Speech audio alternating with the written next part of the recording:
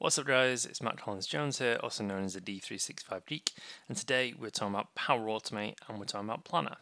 And what we're going to look at today is a Planner action called Create a Bucket. So a bucket in Planner is kind of like a category, so it's like a column that denotes a bunch of work or a bunch of tasks in that sort of column or that bucket. So it's a handy way that you can visualize where things are. So I build projects using Planner, so I could have things like these are product backlog items, these are things that we're working on, these are things that are currently in UAT or currently in QA, these are things that are deployed, these are things that are out of scope and stuff like that.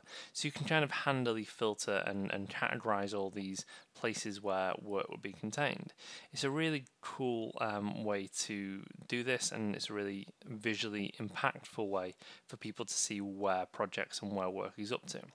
So if I click over to Planner, we can see we have my my Power Automate plan here, and we can see we have a single bucket which says to do. Now I can add a new bucket up here, and I can put a bucket name in, or I can use Power Automate to do that. So let's give that a shot. Click back to back to Power Automate.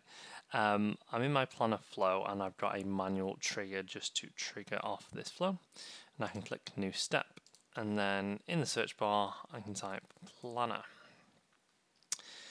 Choose a plan connection, and then the third one down says create a bucket.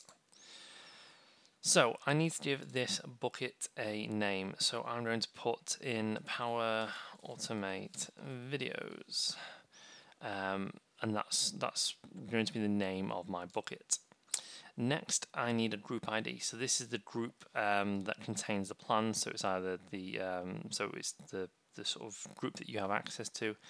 In my instance, it is the Power Automate plan there, and that is the name of my group that has access to that planner board that I just showed you. And then the plan ID is actually the planner board itself. They're both called the same thing. It's just because when I created it, that's just what I did. I just named them both the same thing. So click on that, and then that's all we need. So we just need three inputs. We need the name, the group ID, and the plan ID. So we click on test.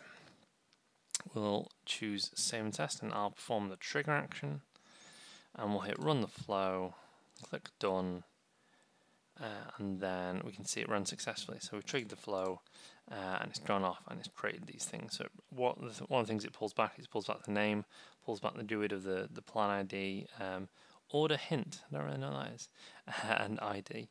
And we'll go over to Planner, and if we refresh the page, we now have a new bucket. So I can now start putting tasks into this bucket as well. So I've got a bucket called to do, and I've got a bucket called Power Automate Videos. So it's a nice and easy way to categorize pieces of work or tasks that you've got in Planner. So what do you guys think? Is creating buckets something that you do? Is it a very manual process? One of the things I use this for is I have a flow that when I start a new project, I just hit a button and I go off and I create a bunch of buckets. That way I have all those buckets ready to go. So I have like my my product backlog, my UAT, my QA, my user acceptance testing, my customer validation. I have all these buckets all set up by just a click of a button. So it kind of reduces that overhead of of going through this manually each time and creating things in the same way. But as always, I want to know what you guys use this for, so let me know in the comments down below. Do you use this? Do you not use this? Is it something that you knew? Do you use Planner all the time, and the bucket creation, is that an overhead that you have? Will this help you now? I would like to know. If you did like this video, if you could like and share it with your friends, that would be much appreciated. If you've not already, please hit the subscribe button. I just hit 500 subscribers on my YouTube, which is absolutely incredible. Thank you to each and every one of you that have subscribed so far. If you've not subscribed, please consider doing it. It really gives me great motivation to continue making these videos, and you can continue on my daily video journey, so it will be appreciated. So yeah, I hope you like this video, and I'll see you next time.